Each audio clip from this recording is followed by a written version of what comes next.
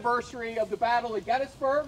We're going to take the next 5 to 6 hours, walk in real time, up and down Cemetery Ridge. We're going to go into town. We'll stop at O'Rourke's. We'll come back here. It'll be fun. But we'll take about 90 minutes. We're going to walk. We're going to do a lot of talking, a little bit of walking for most of you. We'll orient you to where you're standing here in a moment. We're going to talk about the federal defense here at Gettysburg, the Confederate assaults. We're going to see some pictures. I know you're surprised Gary's bringing pictures with him.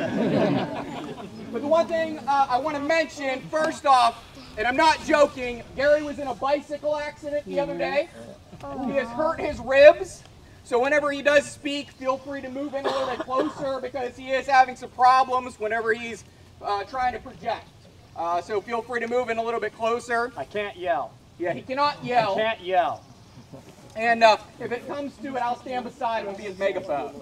The other thing I want to mention is that if you haven't checked out the American Battlefield Trust 160th anniversary videos yet, you have missed the fact that Garry is going to shave his beard tomorrow. It's actually tonight. You get to vote on what he looks like. Sickle. So we have Strong Vincent, Arthur Fremantle, Strong Vincent, Patty O'Rourke. So if you have any votes, make sure you get those in. And we'll see what Garry comes up with tomorrow. We'll debut it live during our Pickett's Charge walk across those fields tomorrow afternoon. And you can just vote by telling me too.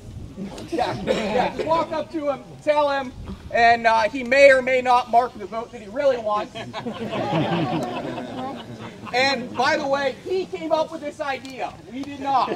So he has no one to blame but himself. Now, as we get started here, I want to introduce you to the south end of the Gettysburg battlefield. It's July 2nd, 1863. It's roughly around 2 o'clock in the afternoon, and things are starting to move around out here. Doug is going to come up here in just a few moments to describe the Union movements. I'll describe the Confederate movements. But to orient you to where you're standing, we are south of the town of Gettysburg, which is to the north of us, or behind where I'm speaking right now. The Confederate line along Seminary Ridge is off to my right, out towards the west, out towards the mountains. Off in the distance will be Pittsburgh, Ohio, and beyond, out to the west. To the south of us, that low plateau that you might be able to see is the peach orchard. Just peeking up above it is what we call the Longstreet War Department Tower. I have a announcement from the Park Service. There's an active yellow jacket nest right there. So we want to move about 20 steps, Mother May I, off in this direction. Okay? Sorry for those of you who had good shade and good chairs. Gotta bring an umbrella. But that's what it is. Sorry to interrupt. No problem, man. There you go. We're not gonna attack. Yeah, I don't want to challenge. Yeah, that's good. All right. Thank you. Appreciate it, y'all. Leave them be. Yeah. Now that we're recreating the sunken road at Antietam, you guys are some real nerds. I like you. You know so what we're looking at is the peach orchards to the south of us. It's a low plateau that has about 10 acres of peach trees that were owned by fruit dealer Joseph Sherfy.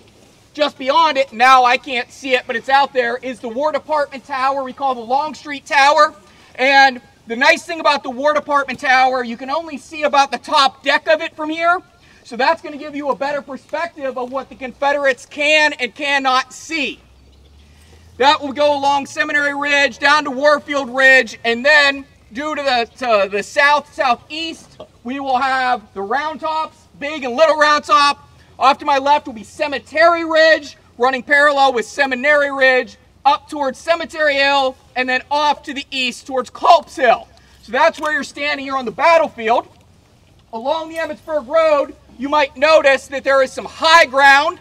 We cannot see the Confederates from where we're standing. The Confederates cannot see us. During the American Civil War, we used what we call direct line of sight. If you can see it, you can shoot it. Today, we use indirect fire, forward observers radioing back using map coordinates. We could plunge fire into this area. And fire will be plunged into here, but blindly, largely, as this battle starts off. Later on, as the Confederates move cannon up into that peach orchard, we will then become a target in this area. We'll develop that story for you. But as we stand out here in the afternoon of July 2nd, 1863, we are near the Trostle Farm. We are on the farm of Abraham Trostle. This is one of the iconic structures on the Gettysburg battlefield. We have many farms, and I want you to think of this south end of the field as a community. We have the Klingels, the Sherfies, the Wentzes, the Trostles, and many others who live out here. Some of them have small farms, larger farms, but they will all be interconnected, and they will be fought over by the Union and Confederate forces. The Trostles will be kicked out of their house in the midst of a meal. So as they're kicked out of their home, we're seeing displaced civilians across this battlefield. Some will stay in their homes or their basements, while others will flee to the east, to the south, or safety of the town itself if they were able to get there. So this is what it's looking like. And now on the end of July 1st, we remember north and west of the town, we had fighting with the 1st and the 11th Corps for the Federals. The Union 3rd Corps comes in from the west. The Confederate 2nd Corps comes in from the north, and they push those Federals back to Cemetery Hill, Culp's Hill, and then on to Cemetery Ridge. A line starts to form out there that we'll call that famous fish hook. Looks like an upside down J. And then around 2 o'clock in the afternoon on July 2nd, everything's going to go upended for the Union commander, George Gordon Meade, because one of his generals goes rogue on him and moves forward to about where we're standing. So if we think about that, at the end of the July 1st battle, we know George Gordon Meade's going to arrive on the battlefield at about midnight. We know at some point late in the morning he's going to ride his line, and as Chris said, the line's going to take the shape of a fishhook. That is the line that Meade wants to fight. And it kind of makes sense. If his right's on high ground, that's good. The center's on high ground, Cemetery Hill. The rest of it is on Cemetery Ridge, and he wants to anchor the left on Little Round Top. Now his left would be on high ground. And although that's a 3-mile long line, there are enough farm lanes and independent roads in there that he could move forces back and forth. So those interior lines, that's our hegemony for the day. All right, so he can use this as a good defensive position. Now, when Meade gets done riding it, no, that is his plan. That's what he intends to fight. But that line is not all filled up yet. It's going to go ahead and be filled as units arrive on the field. So we know the 2nd Corps is going to arrive, and they'll basically take to where the Pennsylvania Monument or the Dome Monument is. Finally, about 3 o'clock in the morning, we're going to have the 3rd Corps arrive, commanded by Meade's only non-West Point Corps commander, Major General Daniel Edgar Sickles. I'm sure most people are familiar with his career. He is not a military man by trade. He's part of the Tammany Hall political machine. Goes to Washington, D.C. As a congressman with his 16-ish-year-old wife. He gets down there. Of course, he's a bit of a cad, so he gets girlfriends around town. His wife gets a boyfriend, the District Attorney of Washington, D.C., Philip Barton Key, Francis Scott Key's son. As often happens in these sordid affairs, Sickles is the last to learn, and when he does, he will figure out whatever their signal is, floating a little handkerchief. When he sees young Barton Scott Key come across Lafayette Square, he will run out with a brace of 3 pistols, shoot him in the chest, shoot him in the groin. The 3rd is a misfire, broad daylight, 12 witnesses, he's arrested. But of course he's a gentleman, so we allow him to keep his sidearms while he's in jail. He will put together the first legal dream team in the United States, including Edwin Stanton, who's now Secretary of War. He will get him off in the first use of temporary insanity of the U.S. legal system. Now all this is to say it hasn't been good for him politically. So what happens, though, is the American Civil War. When Abraham Lincoln would call for 300,000 more, if you were an enterprising individual, you'd go recruit 1,000 people, and they might elect you the colonel of the regiment. He doesn't recruit 1,000, he recruits 5,000. And so they make him a brigade commander. And after a year and a half of war, people have been killed, people have been promoted. He is now the 3rd Corps commander responsible for 10,000 men. Now, as Chris talked about, when we sit down here, notice there's high ground out in front of us. And one of the things that Dan Sickles is concerned about is that he has the only low ground in the Union line, and he doesn't like that. And then a series of events are going to happen. First of which is he's not exactly sure where he's supposed to be. But after multiple levels of guidance, from Meade sending his son, who's now his aide, to go tell him where to be, to Sickles literally going to Meade's headquarters and telling him where he wants him to be, ultimately, what Sickles realizes 2 things. First of all, about 11 o'clock in the morning, Buford's cavalry's out in the peach orchard. Makes sense. cavalry's watching the flanks of the army. They get permission to go refit back in Maryland after the first day's fight. Problem is, it was always expected that they would be replaced before they left, so they leave. For Sickles, he's like, oh man, now I'm in low ground. There's no longer cavalry operating on our flanks. And so what he does is send some of his own men to the far tree line, and who do they run into? Longstreet's flank march, getting in position to make attack. That's the last straw for Sickles. So at about 2:30 in the afternoon, he's going to move his 10,000 men from back of the tree line behind us to out here. What do we mean by out here? From the first red barn, the Trostle barn with the white spires, to the second red barn, to the third red barn at the Sherfy house. And then at the peach orchard, his line bends 90 degrees, goes through that tree line, and comes up just short of Little Round Top. Now there's some problems with this. First things first, he now created a half-mile gap in the Union line. That's a problem. The end of the Union line is no longer on Little Round Top. That's a problem. He has about 10,000 men, which would have been about right for back there, but for this extended line he's now taken up, he's got about half of what he needs. That's a problem. It's got a 90-degree bend in it, can be tacked in two sides. That's a problem. And he never tells me that he's going to do this. Also a problem. So what happens is about 3 o'clock in the afternoon, Meade's going to call for a Corps Commanders meeting because he hasn't talked to all of his senior commanders since he took command 5 days ago. Sickles will be late, standard. Meade will have to send his son to come out and get him. And then finally, when he shows up, as he arrives at Meade's headquarters, he says, he can hear the booming of Confederate artillery in support of their attack on July 2nd. He says, don't even get off your horse. I'll meet you out there. And when Meade finds out that he's out here, you can imagine, we know he's got this wicked temper. My gosh, General Sickles, what have you done? General Meade, there's high ground out here. And then you get to picture whatever sarcastic comment you think Meade makes. I'm partial to, there's high ground from here to the Rocky Mountains. Either way, sensing the commanding general is no longer happy with his performance, he offers to pull back. But remember, Meade's 5th day at command, he goes, yes, General Sickles, you have gotten us into this, but I must get us out. And he makes 4 quick decisions, the first of which, he'll send a note over to General Hancock. You're going to have to account for that half-mile gap. He's going to send a note to his 5th Corps, his only reserve, 10,000 men that just arrived on the field this morning. You're going to have to support General Sickles. The Army of the Potomac has an artillery reserve, 118 pieces of artillery. Fully 32% of the artillery in the Army of the Potomac belongs to the artillery reserve, meaning not assigned to any unit, owned by the Army of the Potomac commander to be able to place wherever he wants. So he's going to send a note to the Chief of Artillery, Henry Hunt, you're going to have to support this position. And as he rides off the peach orchard furious, he turns over his right shoulder, looks at his Chief Engineer, Gouverneur K. Warren, says, go up to that high ground and tell me what I've missed. This is how the 3rd Corps ends up out here as the Confederate attack starts to develop. I'll turn it over to Chris. Thanks, Doug. That was all one sentence, by the way. So on the other side, we have this guy named Robert E. Lee. If you haven't heard of him, don't pass go, don't collect $200. He is the Army commander of the Army of Northern Virginia for the last 13 months. He's done pretty well for himself. He's won at places like the Peninsula. He's gone to Second Manassas. He has a draw at Antietam, goes on to Fredericksburg, Chancellorsville, victorious at both of those places. Now we have seized the initiative here in the Eastern Theater and started moving north as Mr. F.J. Hooker, as he calls him, is dealing with some political problems in the Union Army. Lee arrives here at Gettysburg, is going to fight the first day's fight north of the town and to the west of the town, and then he is going to start to come up with a plan on July 2nd of 1863. Now we have to remember, when we start looking at maps of this battlefield, you're seeing 1 second of a day. These two armies are living, breathing entities. They're constantly going to be moving. You constantly need to have a flow of information coming from your front lines, then sent up the chain of command. Orders are sent back down the chain of command, and that way you can put together and formulate an actual battle plan. There's a lot of misconceptions about Lee's battle plan on July 2nd. First and foremost, that he was going to make a dawn assault here at Gettysburg. That's untrue, because he doesn't even have a plan put together, because he still has scouts to the south of us trying to figure out what was out here at that time.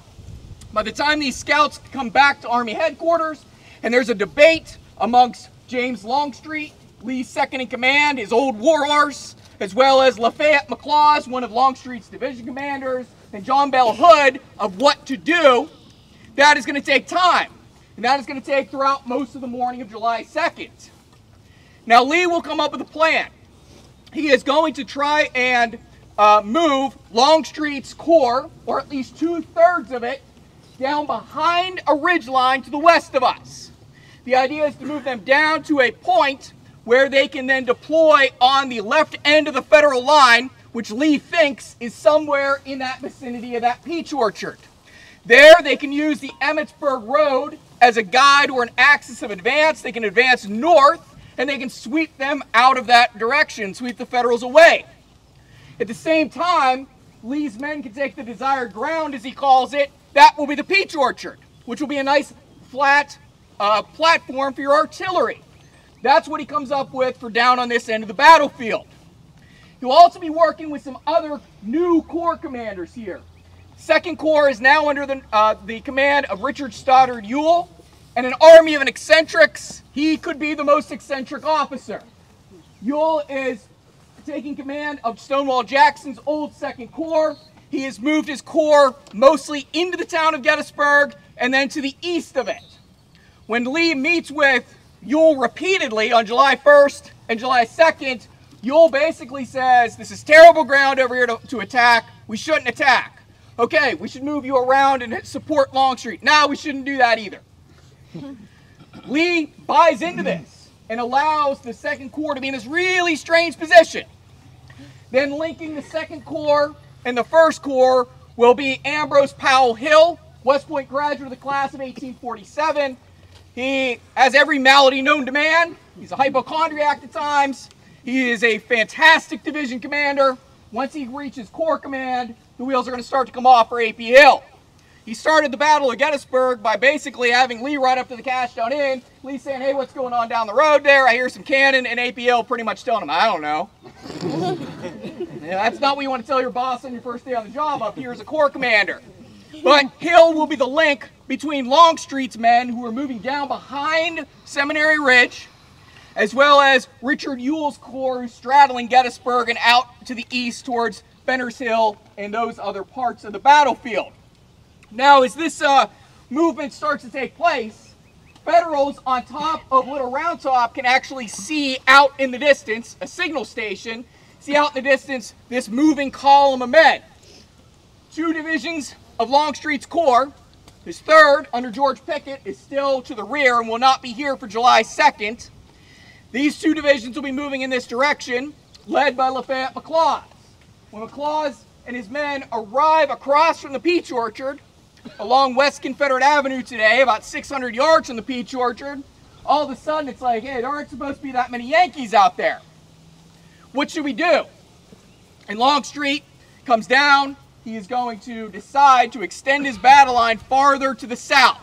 In fact, he's going to wrap around where eventually John Bell Hood's division is actually pointed towards the northeast, towards what we know as the Valley of Death, towards the Devil's Den, and then what becomes known as the wheat field. As all this is playing out, it takes time. Throughout the day, this is what's precious on this battlefield. We will talk about time. Time will be bought in lives out here at times, and other times it will move like the sun is just inching across the sky to these soldiers who are trying to hold on to these lines or to crush these lines. But Longstreet meets with John Bell Hood, West Point graduate of the class of 53, and Hood basically says it's a really bad idea to attack in that direction. And Longstreet says, well, that's what the commanding officer wants, that's what the general wants, that's what he's going to get. And Hood will launch an assault that will start to roll up first towards Devil's Den. They'll make contact down there. Then they will start to move off towards Little Round Top, and then towards the wheat field, which is directly behind many of you, just off to the southeast. And this will draw in the majority of John Bell Hood's division.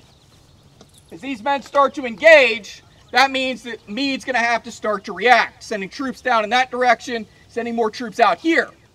But the delay is important because George Gordon Meade earlier in the day had been contemplating making an assault out on the right flank of the Union Army. If you read the initial reports of the 5th Army Corps for the Federals, you'll see many of them will mention a place called Wolf's Hill. And if you look at your map, that's beside Culp's Hill. In fact, Joshua Lawrence Chamberlain thought at one point he was fighting on that side of the field when he wrote his first report. Then in his second report, he realized he was on Little Round Top. So as you start to see this come to play, Because it's taking more time to get around to the south, that's going to give me time to realize that, okay, Sickles has moved forward. Now I can start shifting my mobile reserve, the 5th Army Corps, Meade's old corps itself, over to this part of the battlefield, while we have more troops still coming onto the field under the 6th Corps. And block by block, Confederate brigades will start to attack up into this area.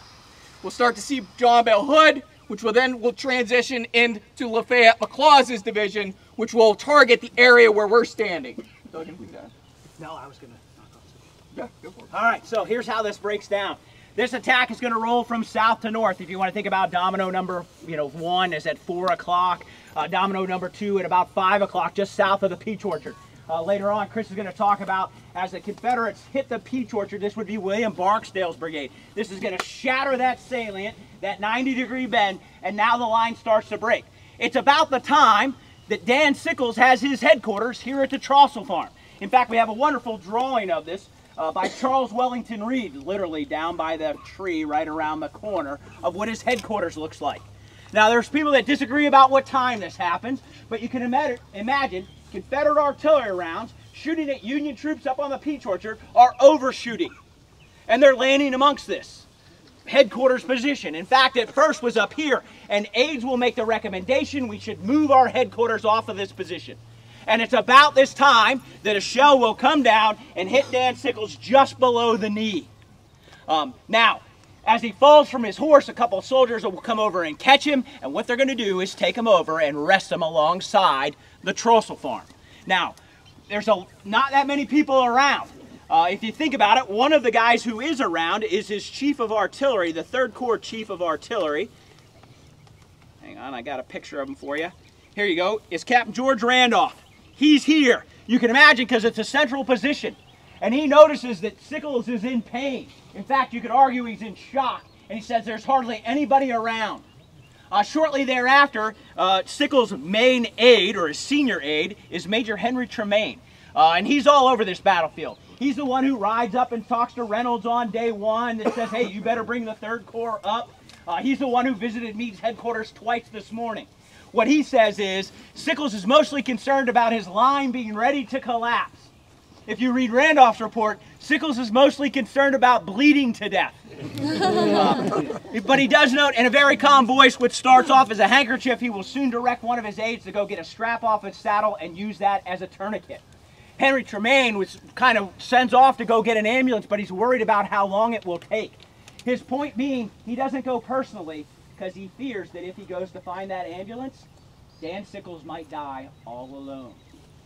And so what's going to happen is eventually he says an ambulance shows up.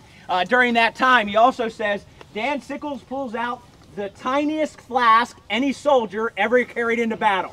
That does not correspond to what I think Dan Sickles should carry, which should basically be, you know, a backpack full of whiskey. But either way, he starts to go ahead and use liberal amounts of alcohol to go ahead and keep him calm.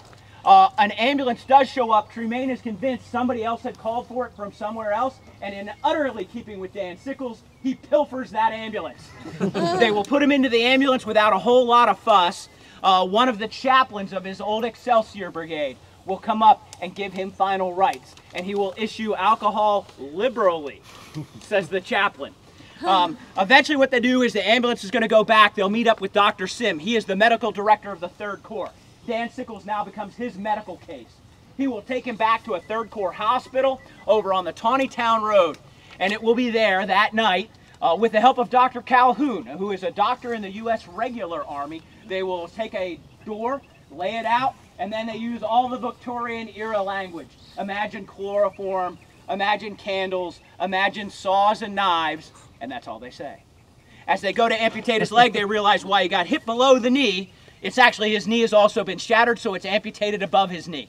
And then what they realize is, normally, we would just go throw that in a stack. But Dan Sickles' leg is really important. And so we can't just be throwing that around willy-nilly. So what they're going to do is they're going to wrap that up, and Dan Sickles will keep it with him. What they're going to do is they will now put together a body of men, 40 of them, to carry his body, because they're not going to waste an ambulance, however important he is, to get him out of here. And so what they're going to do is they're going to take, they form teams of 10. And they're going to go ahead and carry his body, certainly on July 3rd, about 4 miles away from here. Finally, he'll get to Littlestown, and then finally he'll get on a train.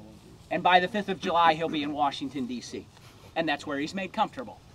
Of course, on the 5th of July, Abraham Lincoln will also visit Dan Sickles with his son, Tad. How lovely for his child to go see that. Progressive parenting. It reminds me of Abraham Trostle. You know he's not here with his wife, Catherine, right? 1860 census, they have 11 kids. Abraham Trostle's in an insane asylum because he has 11 kids. Okay, that's neither here nor there. Here's the thing. You can imagine, though, when Abraham Lincoln talks to Dan Sickles, what story does Dan Sickles tell him? Does he tell him about how competent George Gordon Meade is? What a wonderful new commander of the Army of the Potomac they found? I would argue it is on the 5th of July that Dan Sickles starts to poison the well for the relationship between President Lincoln and George Gordon Meade. Of course, we can come back to finish the Dan Sickles story, but that takes us to the 5th of July. Gary, you want to talk about that one? I just wanted to jump in about Dan Sickles because we have this alcohol theme going on, it sounds like, with Dan Sickles.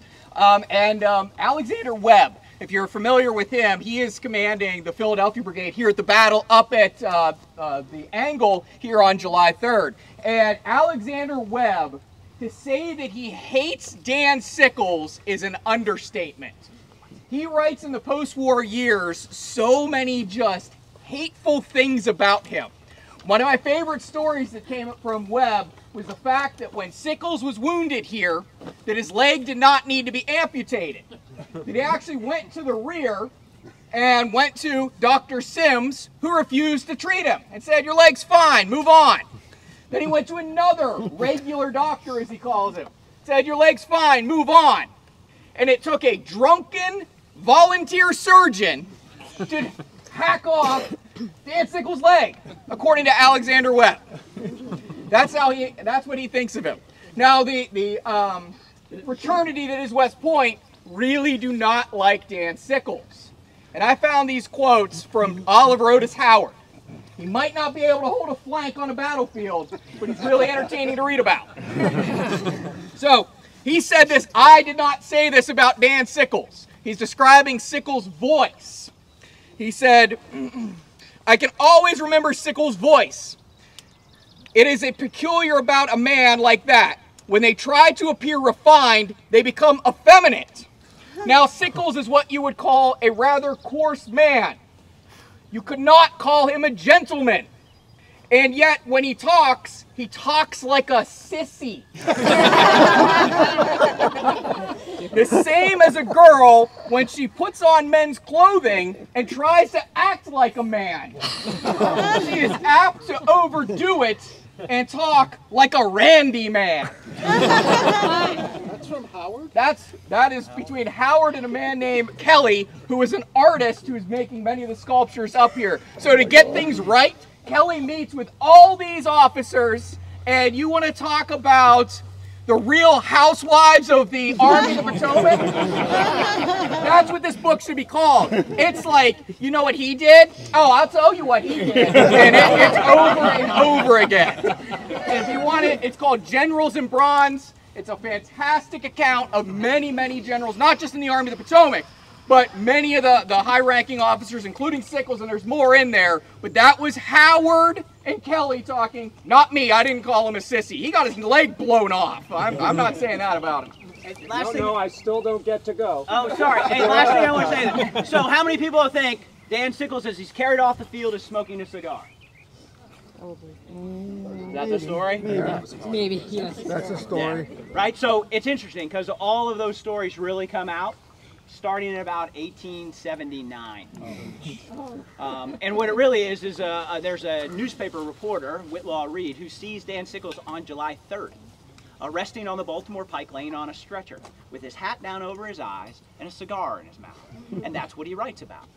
Later on, it's conveyed as hearing that his men might think he's dead, that he now puffs jauntily or dauntingly, or however you want to describe it, on his cigar. But the interesting thing is, if you read all the actual accounts from the day of the battle, Tremaine doesn't mention a cigar, Randolph doesn't mention a cigar, Dr. Sim doesn't mention a cigar, and Dr. Sim talks to the press on the 7th of July, and he doesn't mention it then, and Dan Sickles doesn't talk about a cigar. Now, I'm sure, after he had his leg blown off and it was amputated, he had many cigars. I'm just not so sure it was on July 2nd. All right, Garry. Good. Thank you, y'all. So first of all, I would like a favor. Should I need this later with my wife, please tell her that not only did I speak the least at this battle walk, I was the least talker, but I was also the most quiet one. This would be a great surprise to her, I assure you. Trust me, she says I project, but not today. So I'm ready for the nerd edition a little bit here. We've gotten a lot of great overview, and we're going to get into some detail with some of the fighting on both sides of this barn here, okay? But when people talk about the Battle of Gettysburg, they often talk about what's going on in the wheat field in that direction. They talk about the peach orchard, they talk about the Cadore thicket, they talk about the Trostle Farm, but they don't talk about some of that ground in between it, and that is those woods I'm looking at right there. They're called Trostle's woods. Apparently the woods belong to the person to the north. That's the Trostle Woods, and this is Trostle House. There's Cadore Thicket, and that's the Cadore House over there. So apparently that's how it works. So I'm just going to go into a little bit of nerd level here about what's going on and around those woods. Because when Sickles moves forward, he needs some reinforcements, and up comes 2 of the brigades of James Barnes' division. The 2 that didn't go to Little Round Top with Vincent, Schweitzer, and Tilton, okay? And they're gonna be in those woods over there facing in 2 different directions. That's not quite enough, so let's get some members of some of the other units that are out here. Burling's New Jersey Brigade that gets parceled out all over the battlefield, and they're in those woods for a little while. They're gonna set up guns on both sides of those woods. You've got some guns under Winslow in the wheat field. You've got Bigelow's guns over there. We're gonna talk about them before long as well, and they're right near those woods as well. On the other side of those woods over there, that's where Strong Vincent probably is when the rider going to find General Barnes is flagged down by Vincent, where he says, "What are your orders?" And Vincent will go from there off toward Little Round Top. So already, these woods and the area around it are playing some important parts there. When things don't go well for the Union in the wheat field, they need some help. What do they get? A division from the 2nd Corps, Caldwell's division. And remember, I think that's the first one you should memorize. If you want to know the Battle of Gettysburg, memorize the order of battle by brigades. And the first division you should do, again, Corps, Division, Brigade, first division you should do is Caldwell, because it's Cross, Kelly, Zook, and Brook. In fact, let's say it together. Cross, Kelly, Zook, and Brook. You're 1/54th of the way there. It's actually a little bit more than that. You're doing well, okay? Zook is going to go right through those woods. Kelly is going to go right through those woods on the way to the wheat field. Part of Cross's brigade might have touched those woods. And then the one in the back, Brook, is probably going to go through those woods as well. And guess which woods they're going to retreat back through a little bit later in the day, along with the 2 brigades I already talked about, Tilton and Schweitzer's brigade, coming back through those woods as well. Now, let me pause for a second to say, that was a pause, that's right. For me, that was a pause. Let me pause to say that there is no trail through those woods, okay? You can't exactly go into those woods, at least not safely. It's thick, it's pretty nasty in there, right? But at least think about them when you go there. When you're thinking about the wheat field, don't think of it as this enclosed space. Doug and I probably got rained out or COVIDed out, but we were gonna do a walk around the wheat field, everything except the wheat field and around it. A lot of things are going on in the woodlots and in the general areas around it. Now, all of them retreat, and then there's a new part of the battle that we're going to be really focusing on here, right? Here comes Barksdale, okay? And some of Barksdale's elements are going to come right near this house. I think you might know this, one particular regiment. And along with them and behind them comes a whole other brigade of Georgians, Wofford's brigade of Georgians, okay? Thank you to whoever that was. I was struggling a little over there. William T. Wofford is coming down the down the Wheatfield Road over there, okay? And they're going to be in those woods as well before they head out in that direction. To try to stop them on the far side of the woods is another battery of Massachusetts soldiers. This is the 2nd time I've mentioned them today, the 3rd Massachusetts battery, right at the other side of those woods there. To bolster them while Wofford's getting there, here come the Pennsylvania Reserves. Some of them go right into the woods, as well as some 6th Corps elements. So, I mean, who'd have thought that all these woods, you know, would have had any sort of a significant part in the battle? And in fact, there's one monument in those woods, and there's a path to it, and that is to the 6th Pennsylvania Reserves. If you're ever driving down the Wheatfield Road, you look left, there's a little clearing, and you can legally walk into that, check out that monument, of course, and then check out the line of the Pennsylvania Reserves there. So that was my quick summary of something nerd level, that a lot went on and around those woods. And there's also a cool monument to the Corn Exchange Regiment. They have multiple monuments here, right at the edge of those woods. It's a cool place to sit, contemplate, and think about the state of the world. Now, anything to add, guys, before we're moving to our next state?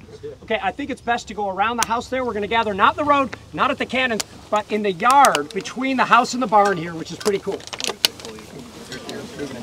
Yeah, okay. I saw that when I walked up. That's awesome. Sorry. So have you gone and seen it?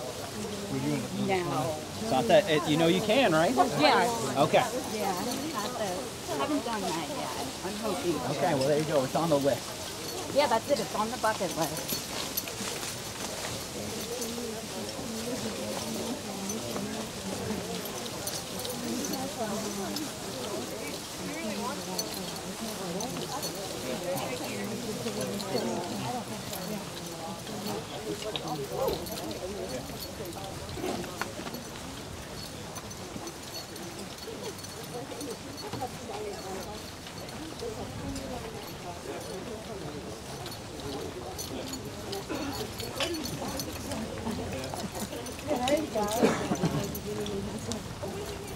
That's shady.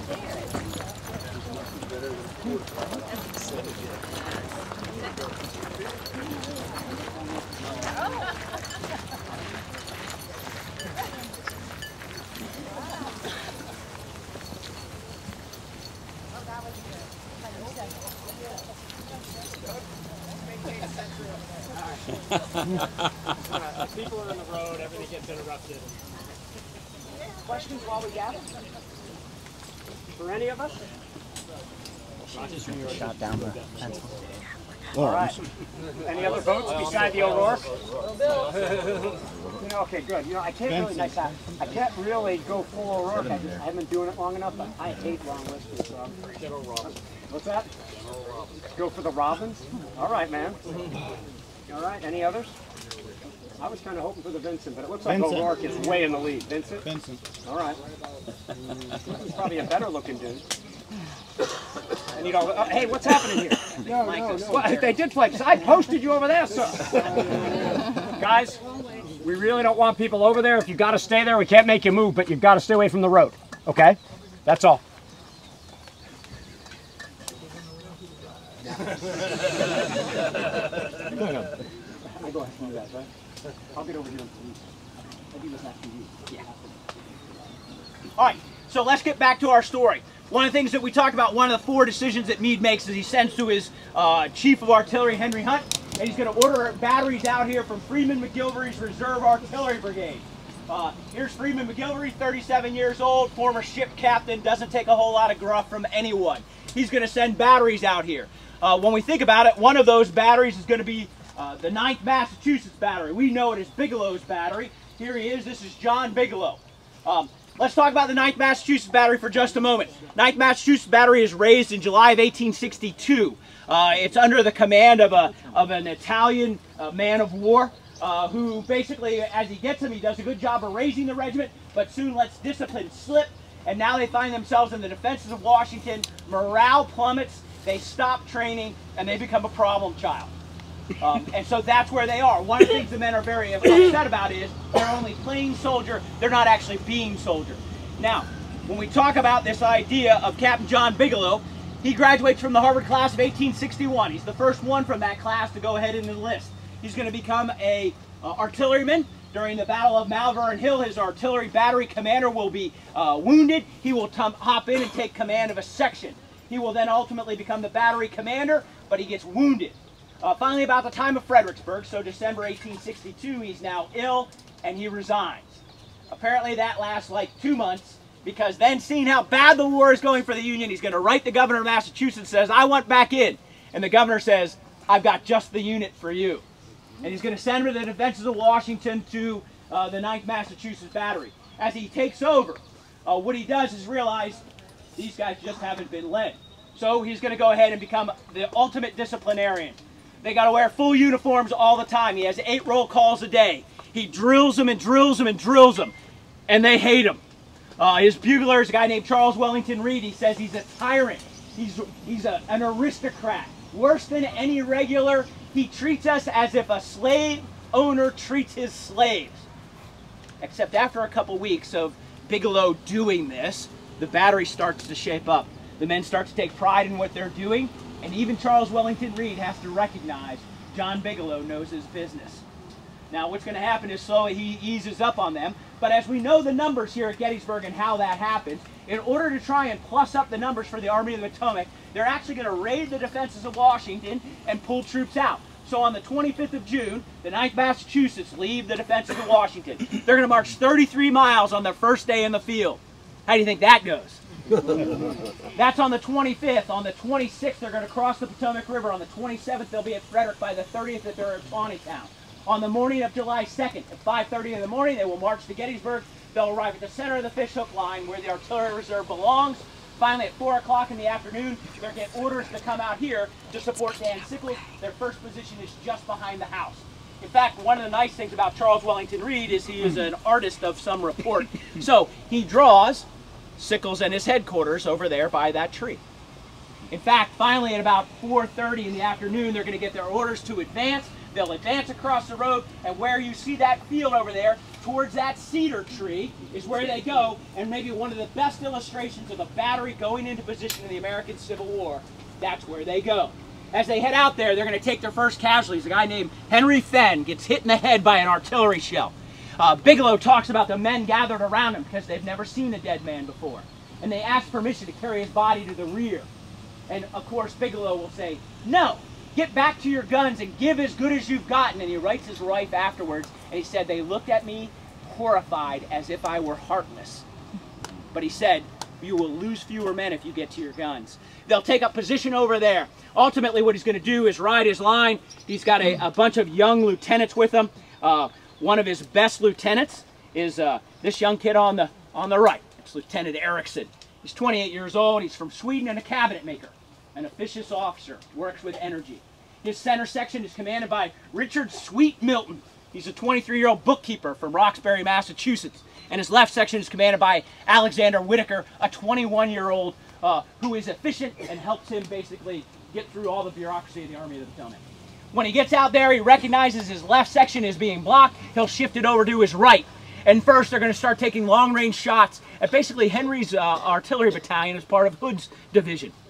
And then, at about 6:30, 45, 7 o'clock, the first shots at Robertson's Texas and Arkansas Brigade. Then at about 5:30, he's going to hit Kershaw's South Carolina Brigade. In fact, he's going to be firing canister balls just across over at the Rose Farm. Joseph Kershaw will write, he'll be forever haunted by the sound of canister balls bouncing off the Rose house and barn. Finally, what's going to happen, he's going to order some of his left regiments, the 2nd South Carolina Battalion, the 3rd Regiment, and the 8th Regiment, will start to wheel towards him. Bigelow knows he can't stay there because it's an unsustained artillery battery, no infantry support. He's getting ready to pack up when all of a sudden they get an order and they go back into the woods that Garry was talking about. A miscarriage of orders is what it is. Finally, what's going to happen is about 6 o'clock in the evening, Barksdale's Mississippi Brigade will hit the peach orchard. Thanks, Doug. I want to step back just for one moment. Doug mentioned the Rose Farm. One of the things that the combatants over near the Rose Farm talked about repeatedly was the haunting sound of the farm bell being hit by mini balls and other pieces of shrapnel coming towards it. And they would hear it every once in a while, knowing that those mini balls were zipping over their heads. Stepping back to the Battle of Chancellorsville, the Union 3rd Army Corps had 18,000 men in it. It consisted of 3 divisions. Here at Gettysburg, 10,000 men, 2 divisions. Only one of them is led by a West Pointer. That's Andrew Humphreys. His division's up on that direction. Down to the south of us is David Bell Birney. Birney is an Alabamian, though he grows up in Philadelphia in an abolitionist family. Goes off to war to fight with the 23rd Pennsylvania Infantry, known as Birney Zwabs, and then will rise in the ranks, and eventually he will take over the 3rd Army Corps here at Gettysburg after the wounding of Dan Sickles. That Union line here is going to be set up in what we call a salient position. It is a portion of the line that protrudes outwards, and that apex point of it will be down at the peach orchard. So those guns that Doug was pointing out are facing basically towards the south. Then we have another line of infantry and guns facing out towards the west. They're trying to meet a threat from 2 different directions, and they have nowhere near the amount of men that they need to cover that front. So now we have gone from a corps, one battle before, that sustained the 2nd highest amount of casualties in the battle, which had 18,000 men, down to 10. Also stepping back to Chancellorsville, that was a pretty good battle for Robert E. Lee, wasn't it? Yeah? Yes. They shot Stonewall Jackson, come on. Trick question. Well, it was a good battle for most Confederates, not Stonewall Jackson. But it was not a good battle for William Barksdale and his Mississippi Brigade. His Mississippi Brigade was left behind at Fredericksburg.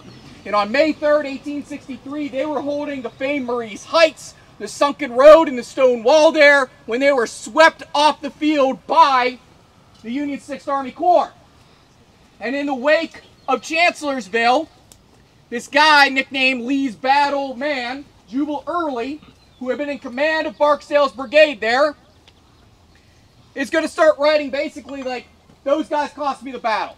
Those guys cost me the battle. Because this was one really black eye, other than shooting Stonewall Jackson, that Lee had from Chancellorsville. And Barksdale and Early will get into a match in the newspapers, telling each other what they think about them. Whereas Richard Ewell is one of the most eccentric men in the Army, Barksdale and Early are two of the angriest men in the Army of Northern Virginia. And Barksdale is a 41-year-old lawyer. He's from Tennessee, goes down to Mississippi, becomes an editor of a newspaper, goes off to Congress. In fact, he's supposedly there when Preston Brooks is going to cane Charles Sumner on the House floor. He's supposedly holding people back. At another point, he's supposed to get into a brawl in the U.S. Capitol, and they start fighting with another basically anti-slavery abolitionist, and they start rolling around, and Barksdale's wig comes off. Everybody starts to laugh, and that ends the fight. But Barksdale has a lot of fight in him. He's not a trained West Point officer. He's coming into this battle with a chip on his shoulder. In fact, it got so ugly between Early and Barksdale that Robert E. Lee himself stepped in and said, knock this off. He didn't want it. He did not only want his men to stop fighting each other, he didn't want it coming out in the newspapers. So coming up here to Gettysburg, we now have William Barksdale down there ready to come into this battle.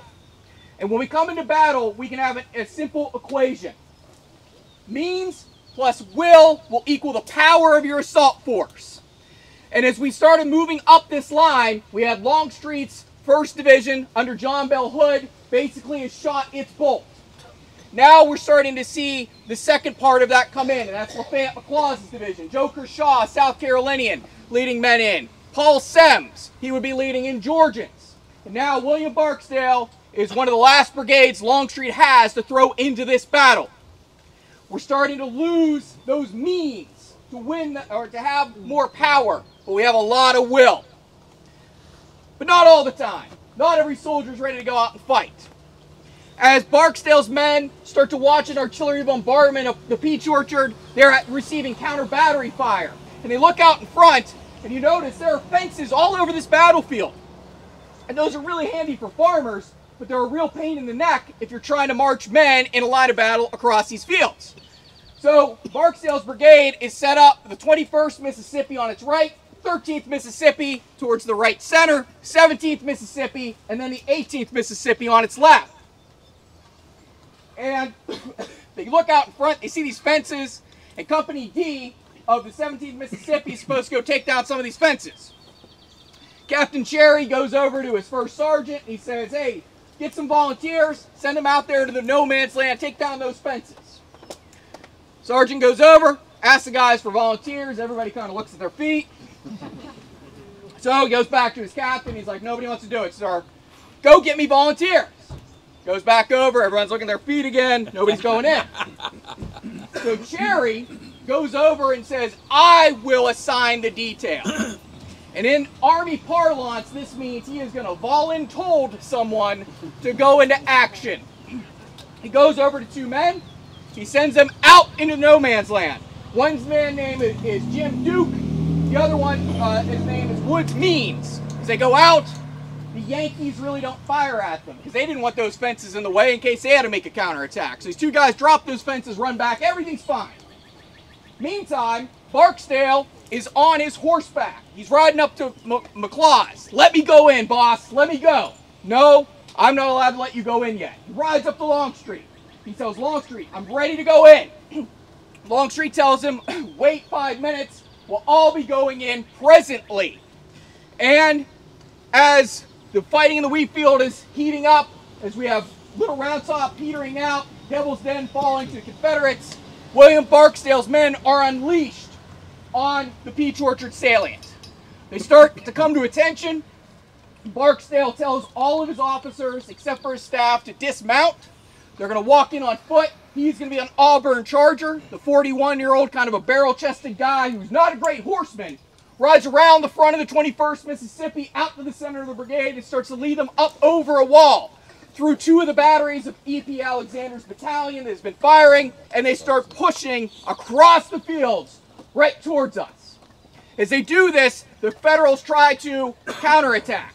We'll see Edward Bailey, 21 years young, taking his 2nd New Hampshire out, trying to counterattack. The 68th Pennsylvania under Andrew Tippin will try to go out there, stop this advance, firing obliquely into the right flank of Barksdale's Mississippians, specifically the 21st Mississippi, who we're going to talk a lot about here in just a moment. And as these Mississippians come forward, they have such drive, will, determination, they're ready to go in. Barksdale said, the line before you must be broken. To do so, let every officer and man animate his comrades by the personal presence in the front line. And believe me, you're going to see Barksdale out here conspicuously making a target of himself. Now the 21st Mississippi goes to the point of the Peach Orchard. As they do so, think about a hand going around the corner of a table. And the 21st is going to make contact with the Federals and start to wrap around that Peach Orchard salient. And they're going to start to swing north towards where we're standing. That is going to help to dislodge the left part of that salient, Birney's division. Now, the other 3 regiments of Barksdale's brigade will go straight across the road towards the Sherfy Farm and the Wentz house. As they do so, they're going to start engaging with Collis's Zouaves, the 57th Pennsylvania, as well as the 105th Pennsylvania. There's going to be fighting on both sides of the Emmitsburg Road. As this battle starts to heat up, Barksdale's men will make contact, and then something is going to happen that is kind of strange. They're going to follow the enemy as they keep firing and falling back. So Barksdale's men will be attacking in this direction, and as the enemy starts to pull back to the north, they keep contact with the enemy. And they are like dogs, a pack of dogs going forward, trying to flush out rabbits. They're going to keep going forward, forward, forward. In the meantime, William Wofford's brigade of Georgians will actually push forward and keep going west, while Barksdale's men turn towards the northeast. So they've lost contact with each other. As they've lost contact with one another, Wofford, who according to one officer is very brave and impetuous, most of the time to disaster, as he says, will keep going towards that wheat field. Barksdale will one by one start dislodging the Federals. And the Federals have problems. They cannot see to the front in places. Sickles' men will be shifting from the left to the right at times, including the 73rd New York, part of the famed Excelsior Brigade. When they are positioned east of the Emmitsburg Road, near the Sherfy Farm, they were behind a small rise and also behind 2 Pennsylvania regiments. So they couldn't fire into Barksdale's men until their front was uncovered by their own troops. And Barksdale's men will move so quickly that they're going to start engaging unit by unit by unit. And the left end of Sickles' line, or what's left of it, is starting to give way. Meade will keep throwing reinforcements up into this area. In the meantime, we need to start buying time for the Federals. And we'll have to do that with lives, we'll have to do that with innovation. And one of the men who's going to innovate down here will be John Bigelow and his 9th Massachusetts Battery, who are falling back towards where we're standing. A way to get off of this battlefield was one gate. And many of Freeman McGilvery's guns, that Doug pointed out, will be pulling off of here, battery by battery, section by section, trying to get out of Dodge. And 2 Massachusetts batteries will be covering this retreat. So if we think about how that goes, as Chris said, when the Peach Orchard explodes, now every one of those batteries along the Wheatfield Road, Thompson's battery, Hart's battery, Phillips battery, Freeman McGilvery's telling them, you got to get out, you got to get back to the line to set up another defensive line. And that's working right until he gets up to Bigelow. And when he gets up to Bigelow, what he realizes is two things. First of all, the Confederates are already really close as they come down the Wheatfield Road. And the other thing is he's under pressure from Joseph Kershaw's South Carolinians that are working through the woods that Garry was talking about. So what he's going to offer up is he cannot go ahead and get up and pull out. He's going to retire by prologue firing, which effectively means we're going to take the rope that's wrapped around the trail of the cannon. You're going to go ahead and tie that back to your horses and your limbers so that when it fires, it will now recoil. Buck up, roll back 15 yards, and then the horses will take the slack out of the rope. They'll continue to drag it back as the men reload this. Nobody does this in the American Civil War. This is a break glass in case of emergency, and there's no emergency so desperate that you need to retire by prologue firing. Now, ultimately what happens is Bigelow had his men trained to do this. Now, he's already down an officer. Lieutenant Erickson has been shot. He has to go to the rear, and then he finds him back in the line. And so what he's going to do is now retire by prologue firing. If you think about it, from that cedar tree on the ridge back behind us, back to this gate that Kris talked about, is 429 yards. For that, they say they fire 5 shots, and if you go, that's 1 aim shot a minute, that covers about 100 of those yards. The rest of it means that they are dragging the pieces, either by horse or by hand. And they say by the time they get back here, basically you can follow their path by looking at their dead horses and their men laying out in the field. Now, I know you all are Civil War experts, so how you feel about your fields of view and fields of fire down here? Yeah, they're crummy. So what he does is, oh, by the way, this works. They retire by prologue firing until he gets down to this position. He goes, oh, good. We got a little cover in front of us. Now's the time to limber up, boys. We're going to head back. And then he noticed Reed McGilver is back in his position.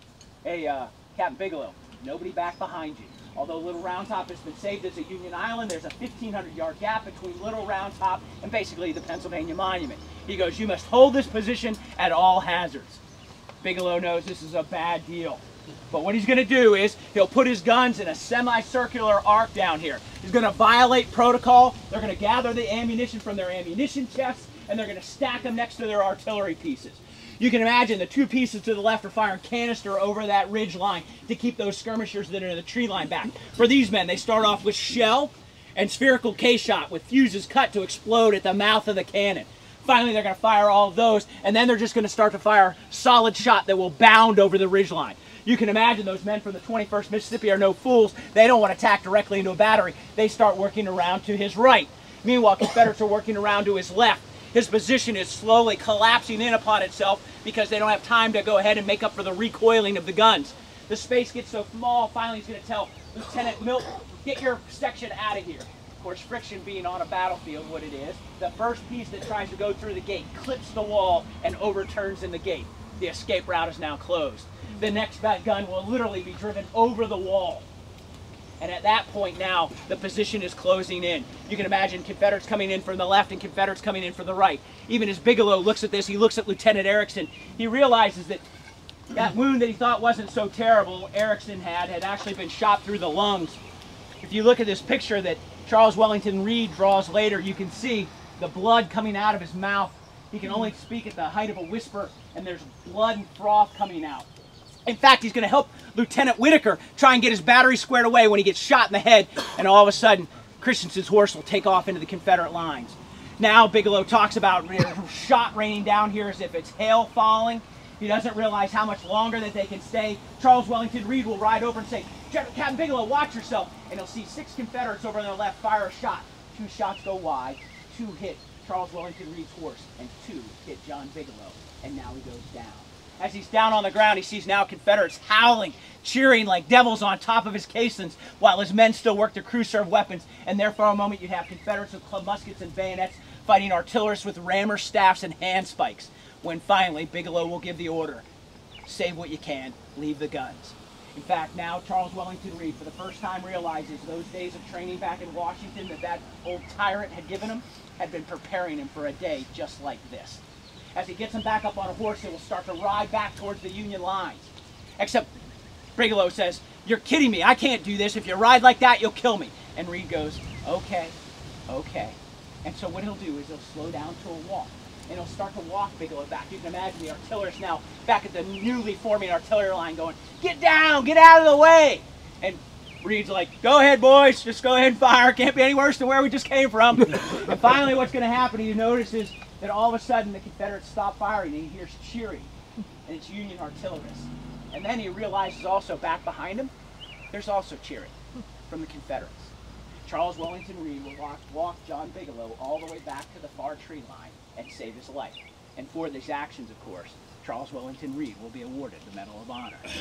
When we think about the scorecard for the 9th Massachusetts, they have 104 men and 110 horses starting July 2nd, 1863. They're going to suffer 29 casualties. 3 of the 4 officers are down, 6 of the 8 sergeants are down, 19 of their enlisted are killed. 88 of the horses are shot down in this position. And I think we have some photographic evidence. Well, I think we do. Thank you, Doug. Awesome. Can you repeat those casualty numbers? Just kidding. So big groups like this are not conducive to photos. So we'll ask you, I'll be glad to pass these around after I show each one. Plus, we're live streaming this on the American Battlefield Trust YouTube channel so you can get a better view of them. But I think you're familiar with what I mean. Photographer Alexander Gardner came here about 3 days after the Battle of Gettysburg and recorded photos here at the Trostle Farm. Now, here is a composite of 2 of them. He probably took 5 or 6 in total, depending on how you count them, because he took big versions and little versions, 3D versions and 2D versions and whatnot. And, you know, so this is the kind of them together. It shows the Trostle Farm here, and it shows both the house and the barn. It shows some of the area, all the area, where we are standing right now, okay? Maybe I can hand this to one of these guys and you can get some eyeballs on it a little bit better. Now, the better known of the 2 probably are the ones that show the barn. Obviously, that barn is behind me there, okay? And famously in this photograph, of course you could see it on July 6th, 1863, is the artillery shell hole that you can still see to this day below the right diamond, okay? Cool stuff, okay? Now, Alexander Gardner and his crew had probably already recorded all of their photos of the dead. The more than 40 photos of the dead recorded here, which is a full 39% of all the photos of the dead ever recorded on battlefields. Gettysburg has the most, okay? Most of the ones of the dead, all the ones we know of, are taken south of here, all the ones that we've confirmed at least. And then he probably moved on to other types of carnage. Carnage sells. It sells now, and it sold then. And it sells on eBay to this day. You see a photo with something dead in it, it's going to cost you more money. Don't bid against me. Now, in blowing up these photos, you can zoom in and see individual boulders. And I'll point to this handsome gentleman right there who is straddling the rock I'm focusing in on right now. Do you see how there's a divot in the center of it there? I'm sorry, in the center. And if you look at the center of that rock, right above it is the corner of the Trostle barn. All you have to do then is walk backward from that triangulation, not into the road, if there's any cars around, and then you can line that up yourself. As Tim Smith was talking about in a presentation about Gettysburg's boulders, which I just wish he called Gettysburg Rocks. I mean, it's the perfect title, okay? You know, he talks about that. What do we really have left from the battle? We have some of the houses. We have, you know, some of the stuff that was here. We have some witness trees. I say 12. Some people say 6,000. Okay? And we have boulders. And I like to talk about witness boulders a lot. Of course, what people focus on with these pictures more than anything else is the terrible carnage. Some of those 88 horses that became casualties as part of Bigelow's battery here. Okay? Now, while you're gazing upon this ghastly heap here, let me maybe ask, or let me suggest, that these horses were too big to bury, of course. They were gathered together in huge heaps, and then they were burned, okay? Any young people here, let's say you have to be under 17, want to guess how they gathered horses together into big heaps? Are you under 17, sir? Anyone have thoughts? Well, I don't want to put them on the spot. No, that's a little off. I wonder, anybody have any idea, how do you drag horses together? With other horses. Oh my God, it's horrifying, right? Imagine that. Somehow that seems worse than people bringing other dead people off to burial. So they gathered them together, and in by far the most over-the-top sentence I've ever been involved in, when they, as flames consumed those grisly remains, a fetid fog of foulness rose from those grotesque pyres and cast a pall of putrefaction over the deluge of death at Gettysburg. It was just, thank you, Shakespearean. You could smell this place miles away. Okay, you could smell the armies before they came. After they left, it was much worse, especially days after the blazing midsummer sun cooked the pot of offal that is the human body, that is horse carcasses, and it was just unbelievable. Into those carcasses go millions of flies, and then the maggots that come out of them, sorry, I'm not good on fly reproduction, and the flies are going to come out, and every fence post is covered in town 2 weeks after the battle, after they sort of, you know, gestated, God, I got to stop this line of stuff, I just don't know the right words, into that, okay? So this was a terrible place to be, and this captured the attention of photographers. Taking 5 photos like this or so is a big chore. Okay, this is going to take upwards of an hour or 2. You will take more photos during this tour than photographers took during the Civil War of Gettysburg. Okay, many of you are spending more time on the battlefield during this anniversary than the soldiers did during the battle. Okay, it's a tough thing to wrap your brain around, the idea of being more familiar with this place than the soldiers were. Okay, and by all means, pass those around so people can see them. I don't care if they get lost or you end up with them. If they make it back to me, that's fine. Now, let me focus on another photo here, and that's a photo of the house. You'll see that the house is under construction at the time. They are adding the addition, which you can see is now complete, of course, to this day. Okay, and you'll be able to see some of those same horses from a different angle. You're seeing some of the rocks on which some of us are lounging here. I'll get into that in a second. Okay? And you're seeing a little bit more of the battlefield behind. In some of these shots, if you blow up the background, you can see, you know, sort of part of the Cadore thicket. You can even see little bits of Cemetery Ridge.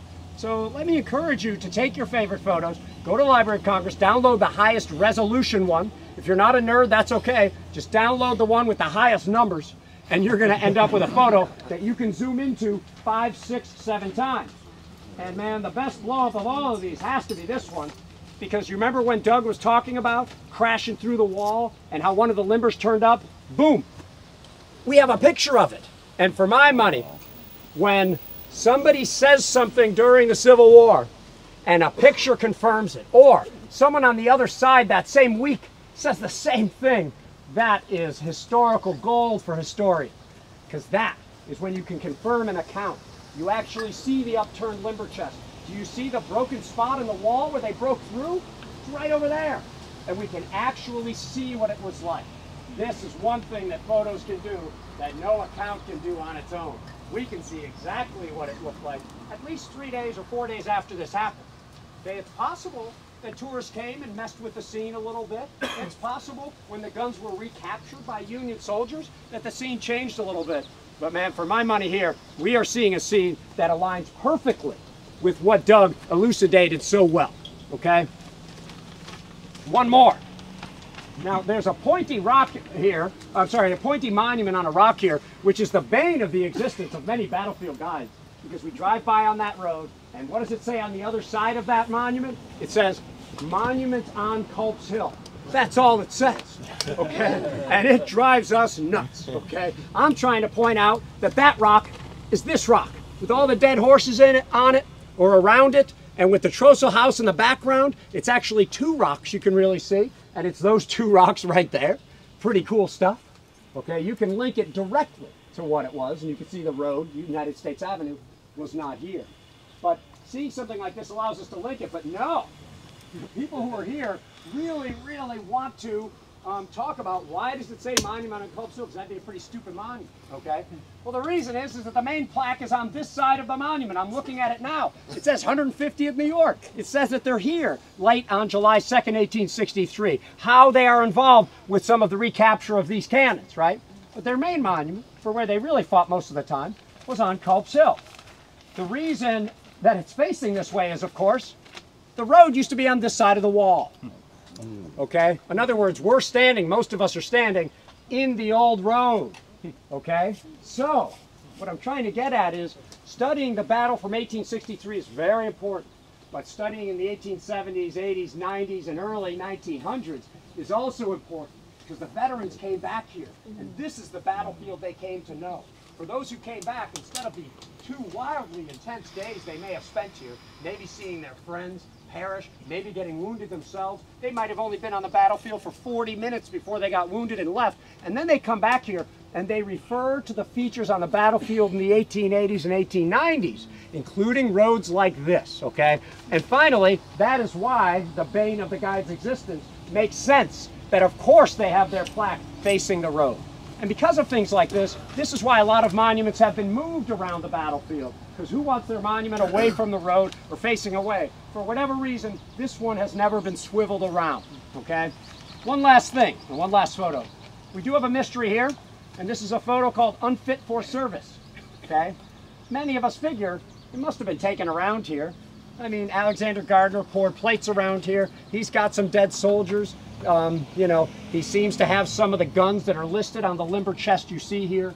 Some people claim to have found it, but all they're doing is lining up, you know, loosely where one road probably is and where it might be, because you can see kind of a road in the background. So just lobbing it out here that we have this mystery here that I will now divest myself of, and you can pass around. Maybe somebody can solve it. I'm going to divest myself of this one too, and I'm going to go crazy all around the way as I... Do we leave now? Yep. All right, lead us up, gentlemen. One question. Sir. In terms of the gate. Yeah, where's the gate? Gate is right over there. Right where they're breaking through, but it's a little bit inward, right? Yeah, yeah. House, there's not much room. There's literally just enough room for one wagon to go. Yeah. Good question. We can take questions while we walk too. Follow, You're on top, right? yeah, back the way you came, right? Yep. Yeah. Whence you came, sorry. Thank you so much. Oh, thank you. That's all I can do. Is write that.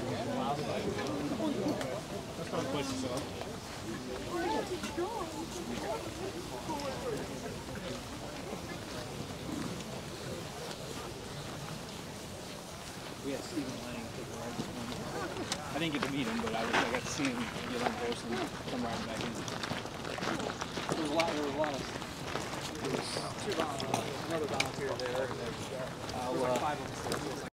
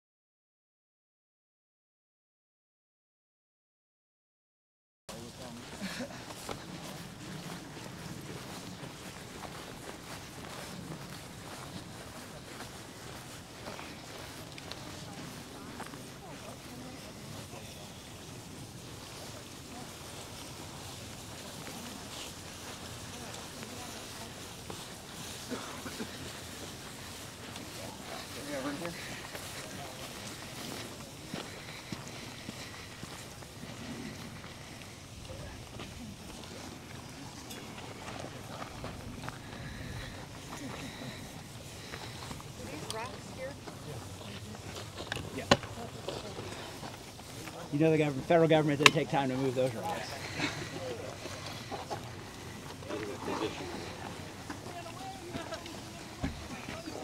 Right behind you.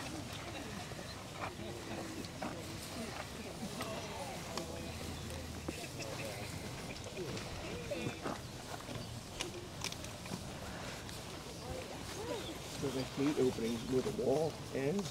It sits in the rock wall. How's everybody doing? All right. Still with us. Yeah, right.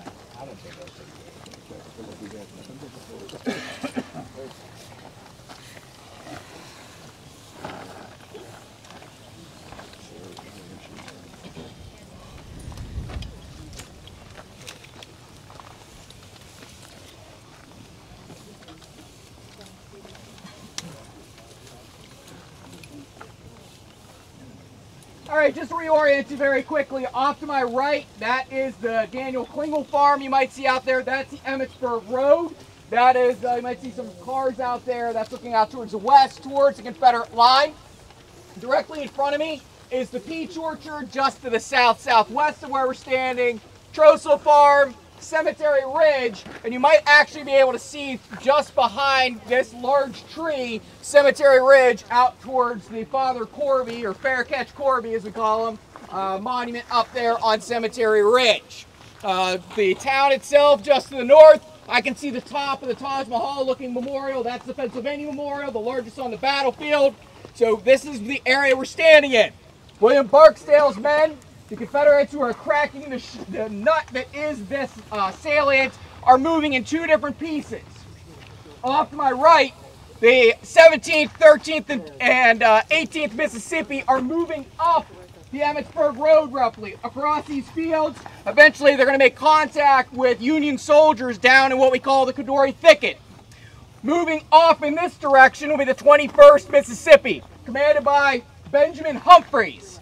54 years young, he's the closest thing to a West Point graduate in charge of one of Barksdale's brigades, or one of Barksdale's regiments. In fact, Humphreys has been kicked out of West Point during the eggnog riot of the 1820s.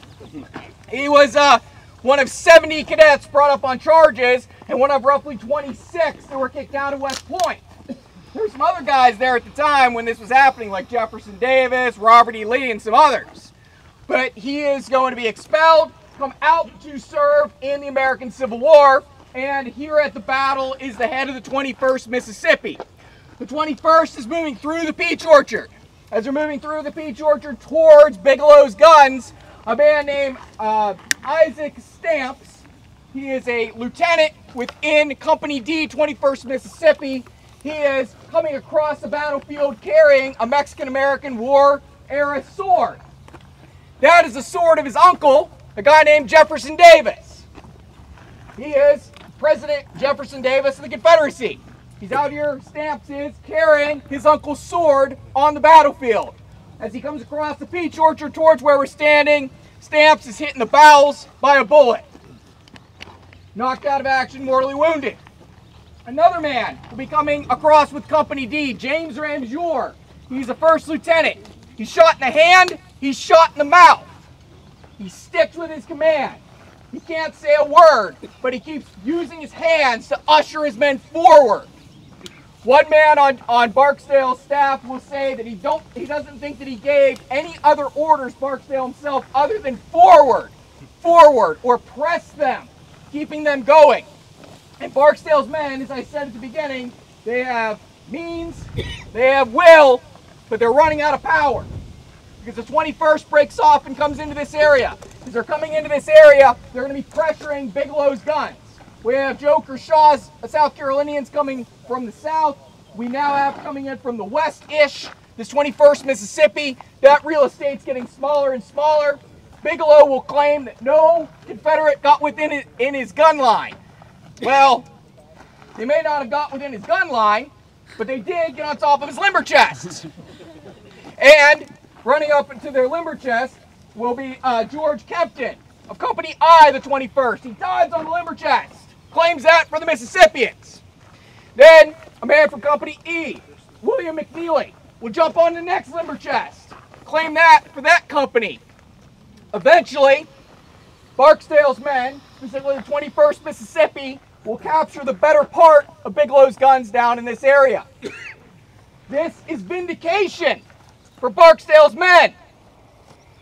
The 18th Mississippi, who's on Barksdale's right, a large portion of it was forced to surrender on May 3rd, 1863 at 2nd Fredericksburg. They even lost their flag. Their colonel, his executive officer are both captured. They're both back here in time for Gettysburg, but they also lost some guns of the Washington Artillery of New Orleans, Louisiana. So now these guys are kind of making up for what happened at 2nd Fredericksburg. They wanted those guns back. But the 21st, in the meantime, will now turn to meet their next threat, a battery that's off and across in that direction towards South Hancock Avenue. As this is playing out, The 13th, the 17th, and the 18th Mississippi are moving off in that direction with William Barksdale. Barksdale is cursing at his men, telling them to go forward, according to some accounts. And they keep sweeping up unit after unit of Federals. But unit cohesion is starting to break down. Barksdale's charge here was one of the most magnificent charges of the war, according to one man. But it comes at a high price. Of the 1,600 Mississippians who step off here on July 2nd, 1863, 49% of them were casualties, killed, wounded, or missing. Just to give you an idea of what that looks like in your high command, the 13th Mississippi lost their colonel, their major, their two highest ranking officers. The 17th Mississippi, they will lose their colonel, their lieutenant colonel, an acting major, another acting major. They'll also lose Gwen Cherry, the guy who voluntold his men to go out and take down those fences. And they will lose a large number of other men out on this field. The 18th Mississippi will lose their colonel, William Griffin, and his second in command, William Luss. It's been a bad 2 battles for those 2 guys, captured at 2nd Fredericksburg and now wounded here at Gettysburg. Most of the casualties within Barksdale's brigade, though, will be inflicted on those 3 regiments moving up that road, then off to my right, and then towards Cemetery Ridge, because they kept engaging unit after unit, and Barksdale kept bringing them deeper and deeper into the heart of the Union defenses. The next division in line, Richard Heron Anderson's division of A.P. Hill's Corps, will move off with a few of his brigades. Uncle Billy Fixon, a guy named Cadmus Wilcox, will move forward. He wears a straw hat into action, a little short coat, and he goes charging across the fields, and he will meet a unit that we know as the 1st Minnesota to the north of us. He'll later complain that his division commander, Anderson, never crossed the road out here. He and another general will basically kind of say he was somewhat cowardice, though there's not a lot of evidence to back that up other than their grumbling afterwards. A Florida brigade will move forward as well under David Lang. They will keep pressing forward, but they're losing momentum. They're losing cohesion. Longstreet and Hill are not working together. Lee's not out here actively telling them what to do. In the midst of all of this, William Barksdale is shot from his horse. There's a variety of accounts of how he was wounded here mortally on the Gettysburg battlefield. He's shot 3 times, and he falls somewhere down in the Cadore thicket. According to Norman J. Hall, a Union colonel in the 2nd Army Corps, brigade commander, he claimed that they dropped 20 yards in front of the 7th Michigan Infantry. That's near the center of the Union line. Joseph Carr, a 3rd Corps brigade commander, claims that men of the 1st Massachusetts and the 26th Pennsylvania went out and they found Barksdale down in a hollow and abandoned by his men. Barksdale will then be captured, curse out the Yankees in some harsh words, as they say, not very happy that he was captured, and is taken back to the Hummelbaugh Farm, which is today along Pleasanton Avenue behind the Pennsylvania Memorial. There's a fantastic quote from the 33rd New York Infantry. It was written in 1864 when they wrote their regimental history. This is in the midst of the war. They fought against Barksdale at 2nd Fredericksburg. And they will state that William Barksdale will die on the crimson fields of Gettysburg. Well, let me back up. The haughty and supercilious Barksdale will die on the crimson fields of Gettysburg without even a slave to bring him a cold cup of water, abandoned by his own men. The irony in this quote is when he's taken to the rear, he's tended to by a guy named Robert Cassidy of the 148th Pennsylvania, who is a Union musician and who brings him water and whiskey and tends to him in his last hours. When they give Barksdale water, they stated that it came out of his chest, out of the wound. It was so deep. He died on July 3rd, 1863 at the Hummelbaugh Farm. He was buried nearby under a cherry tree Cassidy later writes to the widow Barksdale, a lady named Narcissa Barksdale, fantastic first name for you Harry Potter fans, and he's going to state where he was buried. Eventually, Harris Barksdale, the nephew of William Barksdale, who's on his staff here, comes back, sends word up here to Gettysburg to send the body down to South Carolina, and then eventually it's sent to Jackson, Mississippi, where it lies down in Jackson, the state capital there. But Barksdale, he's knocked out of action. Most of his high command's out of action. Lee's men have come to their high water mark for July 2nd, 1863. So, very cognizant of the time, let's talk about the Union reaction to this. Certainly when Sickles gets killed, what happens is Meade makes the next reaction, which is going to give Winfield Scott Hancock command of the Union center. So what he's going to do now is they're going to start band-aiding together defense back behind us, using individual batteries and supporting by individual regiments of infantry. Hancock will go up and find Willard's brigade all the way up almost beyond the copse of trees up by the Abraham Bryant farm. Bring them down. They're going to counterattack down in the valley. 125th, 126th, known as Harper's Ferry's cowards. They also have a chip on their shoulder. I would argue they're the ones that kill Barksdale. Of course, now as those next dominoes come, those men from Alabama, he brought up the 1st Minnesota, supported by Thomas's battery. As Hancock will launch Willard's brigade down here, he'll ride up and go find Colonel Colville, and he'll go, "My God, are these all the men you have?" And he's right. It's an understrength regiment. It's only 8 companies. It's 262 men. He'll turn to Colville and say, "Do you see those flags pointing to those Alabamans?" He says, "Yes, sir." He says, "Take those flags." Not a man in the regiment doesn't know what's being asked. So Colville will give the command, fix bayonets. They'll come down in the valley. At first, they'll push over a fence, and then they'll go to a double quick. When they get 25 yards prior to where we find this scrub brush down here, they'll deliver a volley, and with a Yankee hurrah, they slam into the Confederate lines. So vicious, so unexpected, the Confederates are stunned. But 262 against 1,600 are crummy odds. By the time they get back up to the ridge line, they take a head count, they have 47. That 82% loss is the highest percentage loss of any regiment here at Gettysburg. I'd argue it's the 2nd highest percentage loss of any regiment during the American Civil War. So when we study this battle, what I suggest is suspend that you know how it turned out. At about 7:05 on the evening of July 2nd, 215 lives are worth 5 minutes on this battlefield. What's your life worth? It's interesting to think about why we talk about this will thing. When the 1st Minnesota goes down in the valley, what is their expectation? Their expectation is they're going to go down there and buy 5 minutes, and that some other unit should show up on the top of that ridge line. Why would you believe that in the Army of the Potomac? That hasn't happened before. And think about it, when they go down, the only person they can see is Winfield Scott Hancock. Napoleon says leaders are dealers in hope. When they go, their expectation is they look at Hancock and go, "We're going to go down there and buy 5 minutes. And that guy will find somebody else." And of course, the somebody else is the 1st Corps Division Reserve. Newton will ride up and say, "Hey, General Meade, everything is okay."